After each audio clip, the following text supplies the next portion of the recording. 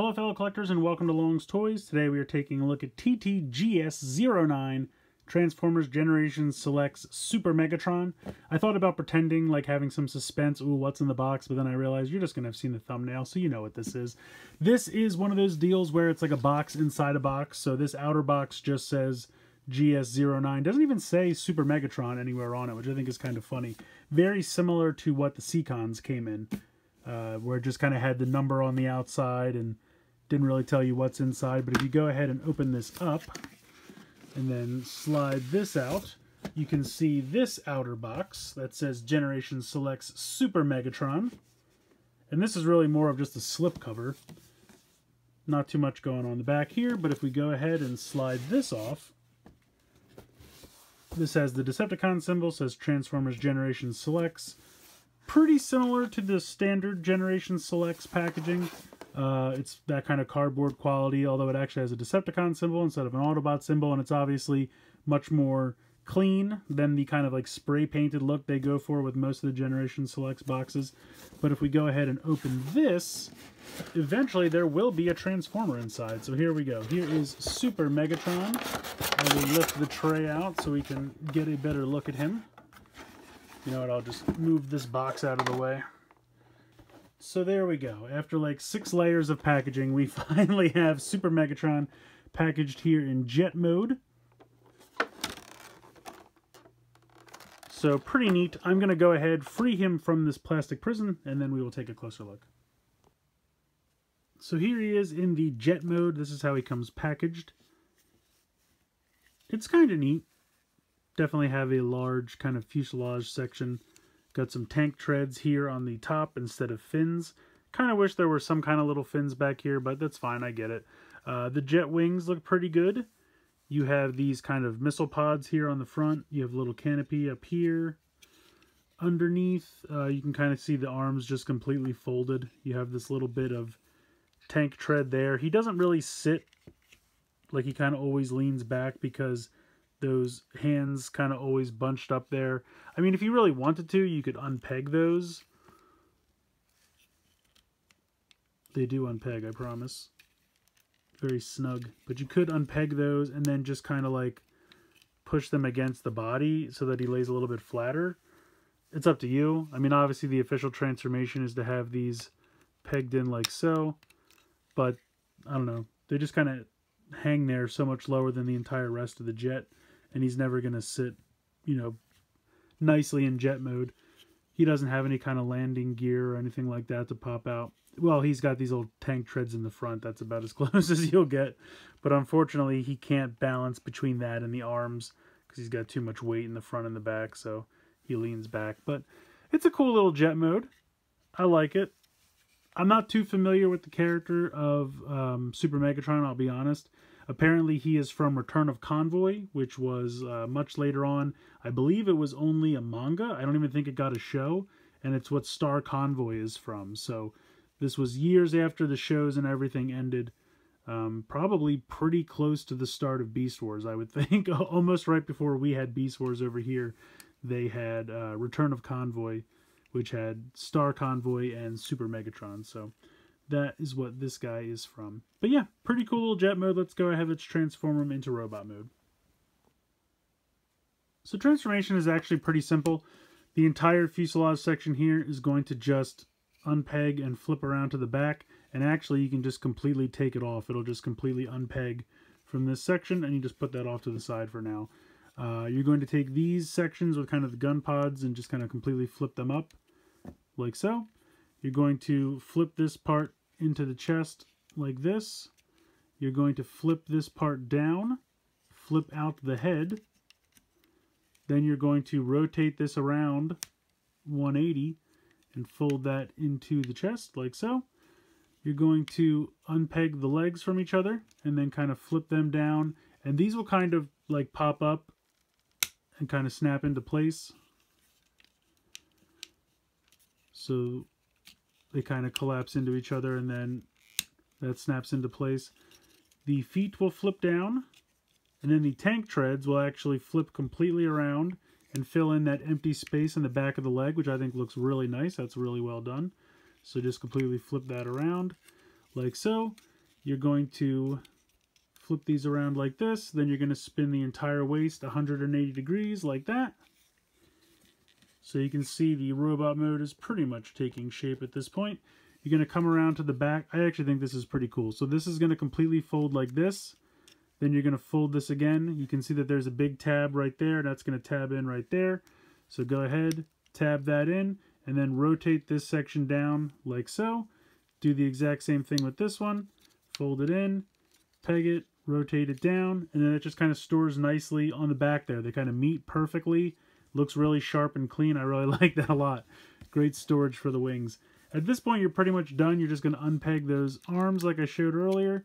Straighten those out. Flip that down. And then you have hands inside the forearms. And they're just going to rotate around. You can hear nice ratchet joints on those. And there you go. You are pretty much done. All that stands to finish. Take the giant cannon. You can see that there is a giant peg hole right there and a giant peg on the side of his arm. You just peg that right on there. And there you go. There is Super Megatron in robot mode. He looks pretty good. I really like the color scheme. Obviously, the lighter gray with the darker gray and the red all really pops together. You got that nice little bit of Decepticon symbol purple there on the chest. Taking a look at the head sculpt. Pretty cool. He's got kind of like, I can't tell if that's supposed to be his mouth is open. I think it's weird lips and a giant kind of like chin square. I think that's what's going on there. But yeah, it's neat. I like the really red eyes. I think that looks really good. Overall, it's a pretty cool robot mode. Articulation-wise, he's got head on a ball joint, so you have some up and down, side to side. You can tilt back and forth. You have nice joints here in the shoulder. You have a rotation. You have pretty tight ratchet there in the shoulder hinge. You have a bicep swivel there. You have double jointed elbows, obviously for that transformation with the arms, but come in handy. Really nothing in the wrist because they fold into the forearms. You do have that spin at the waist that we saw when I moved that 180 for part of the transformation. Now, once you have the wings down here, it kind of gets in the way and hinders that articulation a little bit, but you can still move it a little bit. You have these little kind of like skirt pieces you can move out to the side so that you can get kicking out to the side all the way to the front. Pretty much just stopped by the wings back here, but you have nice rotation and hinge there in the hip. You have a thigh swivel. You have pretty much 90 degrees in the knee, and then you have a little bit of ankle tilt and a little bit of front to back as well and side to side. So pretty decent articulation. I like the fusion cannon on his arm. Pretty massive. Means business. I like it. So yeah, all in all, I think he's got some really nice articulation, and I like this robot mode. Now, he does have a bit of a, like, this is Super Megatron, but there is an Ultra Megatron mode. So if we go ahead and we take this off for the moment. Now, this is where it gets a little weird. So you have to flip back the Megatron head, and the directions tell you just to rotate, like, his bandana, which you can do on its own, but he's also got a different face. So just for the sake of showing you both at the same time, I'm going to rotate everything. And it's a little difficult to rotate this stuff, I gotta be honest. Just because it's a little cumbersome and weird to get to in the way it rotates around. So I'm gonna do my best here. There we go. Is it rotating around? Yes, I think so. So this is definitely a little weird. Sometimes I like to just kind of use tweezers or something to kind of get it to rotate around because it's a little awkward to grasp it.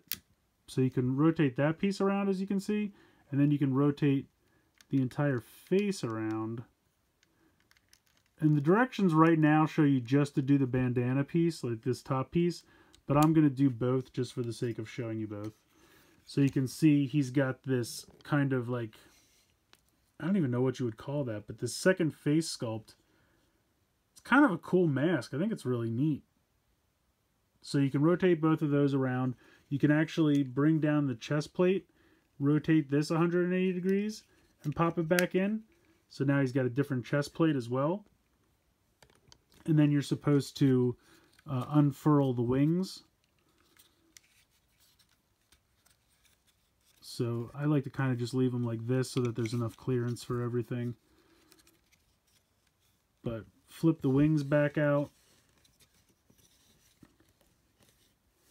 And then there's a little bit we're supposed to do here with this.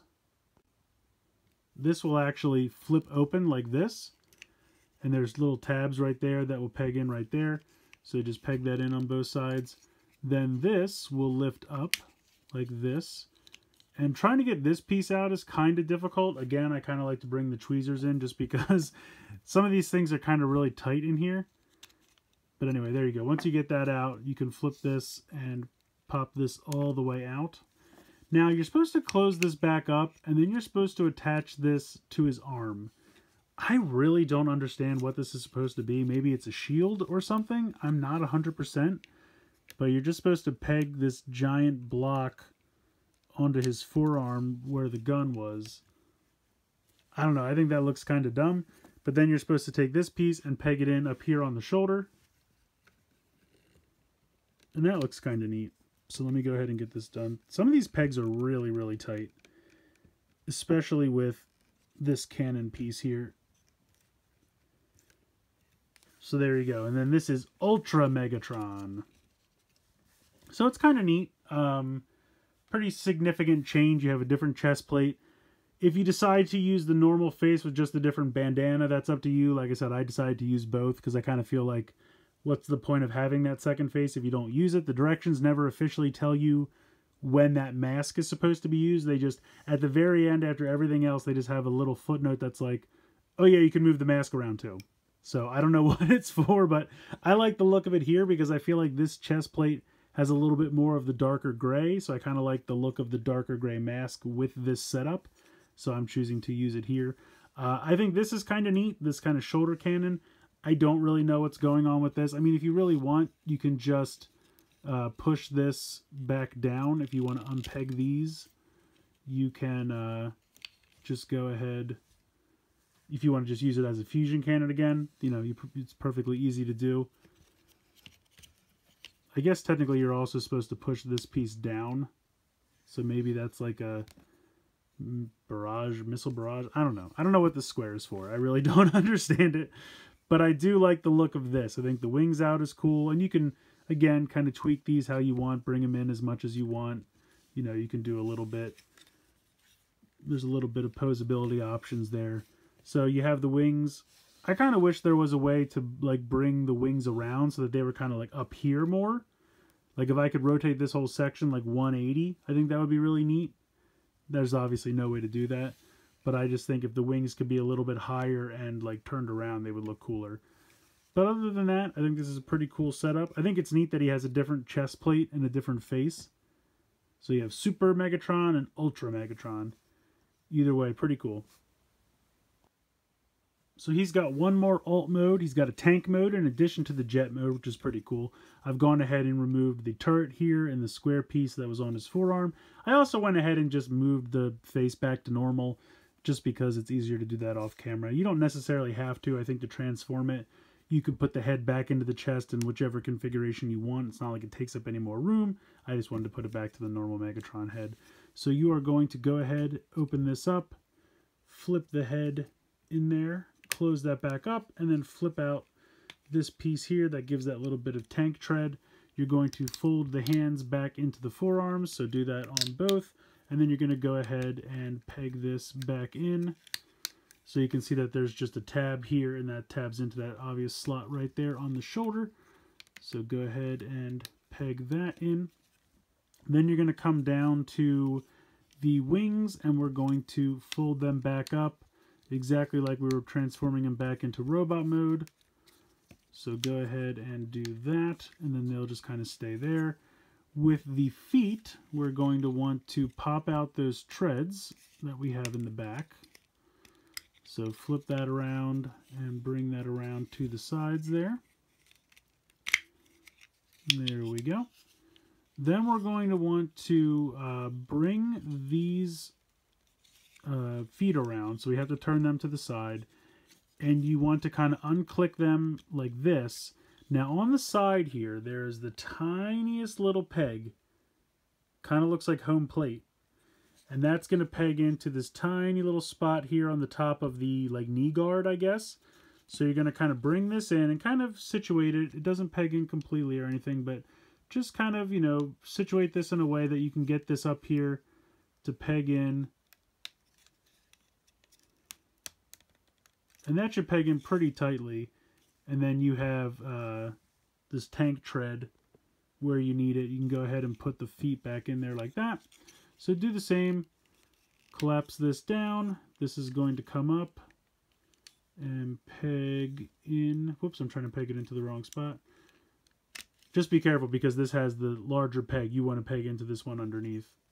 A lot of times I accidentally try to peg into the larger one until I remember that's not right. So kind of just bring this in a little bit closer.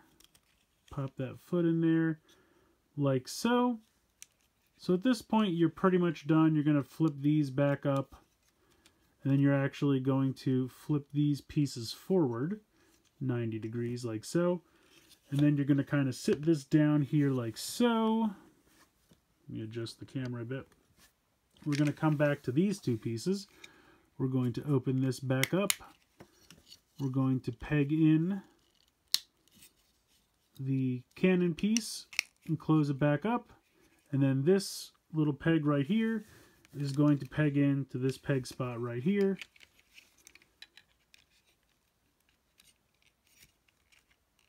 Like so. And there you go. There is your tank mode. It's not the best. It's all right. It's not bad. But I think the jet mode is a little better. There's a lot of negative space in here. But I mean, he does have these tank treads. Then this is just kind of the forearms acting as, you know, the other part of the tread. And you have this little bit of tread back here. So it's not the best. But I mean, it's got a turret that can spin. And you even have a little bit of movement here as well. So that's kind of cool. And I mean, when you look at it, you can tell it's a tank. You know, you just have these wing pieces here and here, which take focus away from the cannon a little bit. I think if the cannon was a little bit longer, it might not be the case, but because these kind of hang out right underneath the cannon and the cannon's not much longer, I feel like the wings take away a little bit. I mean, you can even lift this up. So really, you do have a ton of range of motion in the turret. So I'll give them that at least. Yeah, it's perfectly fine. It's not, you know, is it the best tank mode I've ever seen? No, but it's functional. It has a lot of range of motion for the turret, which you don't see a lot. And, yeah, it's not bad. Not bad. So I wanted to do a quick little group shot with the Takara Tomy Generation Select Star Convoy that they did a while back. Because obviously these two are both from Return of Convoy, so if you're going to put them on the shelf together, you'd have them squaring off against each other. And as you can see, Star Convoy is a little bit taller. I would say he's roughly like a head to 2 heads taller.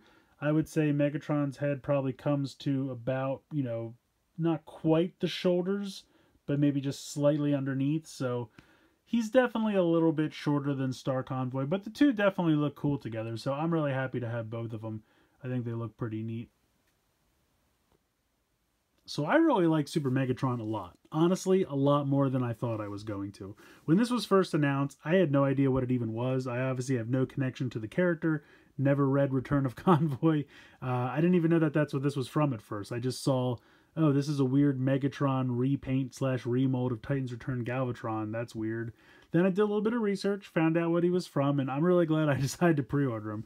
I mean, as far as being a remold of Titan's Return Galvatron, it's almost unrecognizable. I can really only see it in the legs. I think that's obviously the most noticeable part. But pretty much all the rest of this guy is extensively retooled, and he looks really nice. Fantastic color scheme. You know, the 2 tones of gray with the red really pop. It really, really looks sharp. Super ton of playability on this. You have the Super Megatron robot mode, you have the Ultra Megatron robot mode, and yes, granted, they're not crazy different, but it's a decent amount of transformation. You have 2 different chest panels, 2 different head configurations. I mean, if you mix and match the kind of headband with the face, really you have 4 different possible configurations. You have some, you know, different weapon assortments or alignments, whatever you want to call that, configurations you can do with the weapons. Two different alt modes, the jet and the tank. I think the jet's a little bit more successful, but the tank's not bad for what it is, honestly. It's recognizable as a tank. The turret has a lot of posability, you know, maneuverability and all that, so I'm actually pretty impressed with that, because even dedicated tank modes these days don't always have that much going on in the turret mode as far as being able to move it around, position it, move the actual cannon up and down. This guy has all that, so I honestly like him a lot. I really, really do. He was kind of a surprise, but I kind of love him, and especially having Star Convoy already, I'm really glad I picked him up so I have the set, because they look good together. I wish they were a little bit closer in size, but it makes sense considering this guy was a Voyager and he was a leader class, so they're not going to be the same size. But they still look good together, and even just by himself, Super Megatron is a ton of fun, looks great, and I'm really glad I decided to pick him up. So let me know what you guys think in the comments below. Please like, share, and subscribe. Hope you guys enjoyed this video, and as always, thanks so much for watching.